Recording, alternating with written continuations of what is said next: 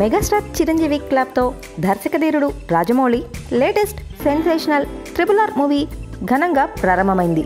దేవుడి పటాలకు megastar clap కొట్టడంతో లాంఛనంగా ఈ మూవీని స్టార్ట్ చేశారు. 11వ నెల 11 గంటలకు 11 నిమిషాలకు ప్రారంభించడం కూడా ఒక గమ్మత్తైన ముహూర్తమే. ఈ మూవీలో జూనియర్ NTR, రామ్ కొణిదెల కలిసి నటిస్తున్న సంగతి కూడా తెలిసిందే. అలాగే బాహుబలి తర్వాత రాజమౌళి మళ్ళీ చాలా కాలానికి మెగాఫోన్ పట్టారు. ఇక మరో ముఖ్య అతిథిగా బాహుబలి నాయకుడు ప్రభాస్ కూడా ఈ ఓపెనింగ్కి రావడం కొత్త కళను తీసుకొచ్చింది. ఎన్నో ఆశలతో వస్తున్న ఈ రేర్ కాంబో రెగ్యులర్ షూటింగ్ ఎప్పుడు ప్రారంభిస్తారో తెలియదు, కానీ మూవీ మాత్రం 2020లో ప్రేక్షకులు చూసే అవకాశం ఉంది. దాదాపు ఏడాదికి పైగా షూటింగ్ జరుపుకోనున్న ఈ సినిమా కోసం అటు జూనియర్ NTR, ఇటు చెర్రీ కూడా ఫుల్ డేట్స్ ఇచ్చేశారు. ఈ మూవీని ప్రారంభ కార్యక్రమానికి మెగాస్టార్ చిరంజీవి సహా దర్శకేంద్రుడు K. రాఘవేంద్రరావు, దర్శకులు Koratala Shiva, PV Vinayak, young rebel star Prabhas, Daggubati Rana, నిర్మాతలు అల్లు అరవింద్, సురేష్ బాబు, శ్యామ్ ప్రసాద్ రెడ్డి వంటి తెలుగు సినీ సెలబ్రిటీలు హాజరయ్యారు. దర్శకుడు K. రాఘవేంద్రరావు చేతుల మీదుగా రాజమౌళి, రామ్ చరణ్, NTR, నిర్మాత దానయ్యకు సినిమా స్క్రిప్ట్ను అందజేశారు. వీరిద్దరిపై అక్షింతలు వేసి ఆశీర్వదించారు. చిరంజీవి తొలి క్లాప్ను ఇచ్చారు. DVV ఎంటర్టైన్మెంట్స్ పతాకంపై DVV దానయ్య ఈ చిత్రాన్ని నిర్మిస్తున్నారు. MM కీరవాణి సంగీతం సమకూరుస్తున్నారు. సెంథిల్ కుమార్ సినిమాటోగ్రఫీ అందిస్తున్నారు.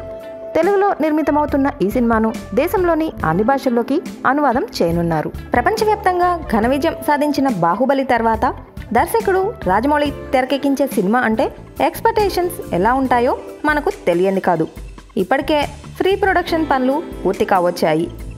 అయితే ఈ చిత్రం ప్రారంభం జరిగిన వెంటనే అభిమానులకు కలిగిన ఓ సందేహం, సినిమా ఎప్పుడు రిలీజ్ అవుతుంది, షూటింగ్కు ఎంతకాలం పడుతుంది అని.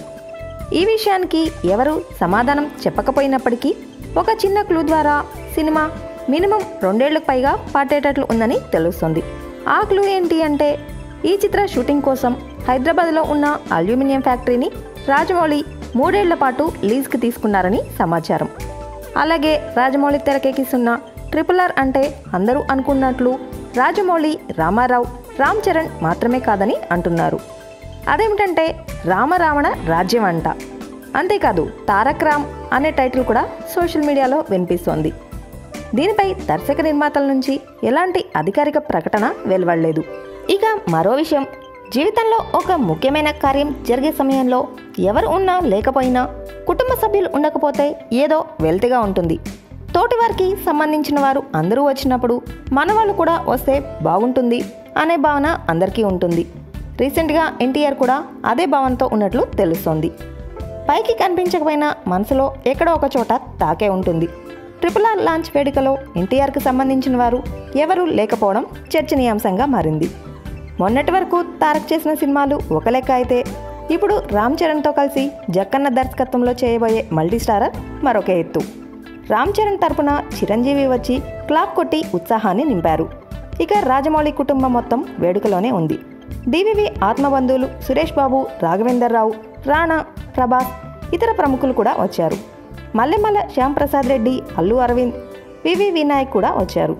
అయితే తారక్ నుంచి బాలకృష్ణ వస్తారని, తండ్రి స్థానంలో ఉంటారని అనుకున్నప్పటికీ ఎందుకో కానీ ఈ ఈవెంట్కు హాజరు కాలేదు.